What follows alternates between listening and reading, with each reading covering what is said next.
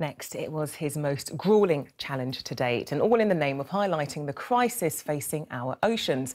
And this afternoon, after 49 days, Lewis Pugh completed his 330-mile swim. Now, he's travelled the length of the English Channel since setting off from Land's End on the 12th of July. And on his way, he's been documenting the amount of plastic waste that ends up in our seas. Louisa Pilbeam was in Dover to meet him at the finish line. Out of the way, mate! If he was exhausted today, Lewis Pugh didn't look it as he stepped onto the beach at Dover, having swum into the history books. He ploughed through English waters for a total of 100 hours, burning 98,000 calories as the sun rose and set on each day of swimming the length of the English Channel. You know, when you start something out like this, which nobody has ever successfully done, swimming in just a Speedo cap and goggles, you're not sure you're going to make it.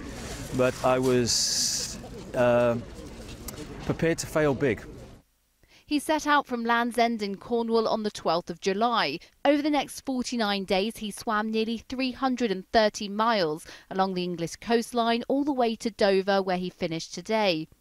The UN's patron of the seas, Lewis set out on this challenge to help protect British waters. Our ocean's in crisis, absolute crisis. I've been swimming now for 49 days, and I've been stunned by what I haven't seen. It's just so little wildlife. It's almost like we've taken out all the fish and thrown in the plastic, and we now need to sort that issue out very, very quickly.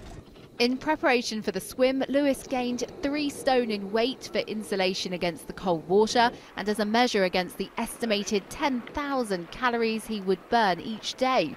People are fascinated by this fact that you put on weight and you had 3 different types of Speedos, is that right? Well, I started on a 36, I went to a 34, I tried to get into a 32 and I wasn't successful, so I went back up to a 34. Quite a sort of radical diet technique. Despite today's heavy rain, crowds turned out to support Lewis. We went and touched the water, so it's not that cold as out in the open. So it's quite warm in there, but when you get out, it'll be freezing cold. I just think he's an amazing man, and what he's doing for the oceans and to clean up our seas and to bring awareness to it is just phenomenal. Thank heavens for people like Lewis. When we heard Lewis was coming here to swim the length of the channel, it was a great opportunity to come down and get involved and support a great cause and a great sporting achievement as well. And what better prize at the end of a world first, a kiss from your wife and a dry towel. Lewis now wants as warm a reception from the governments of the world when it comes to protecting our seas. Louisa Pilbeam, 5 News, Dover.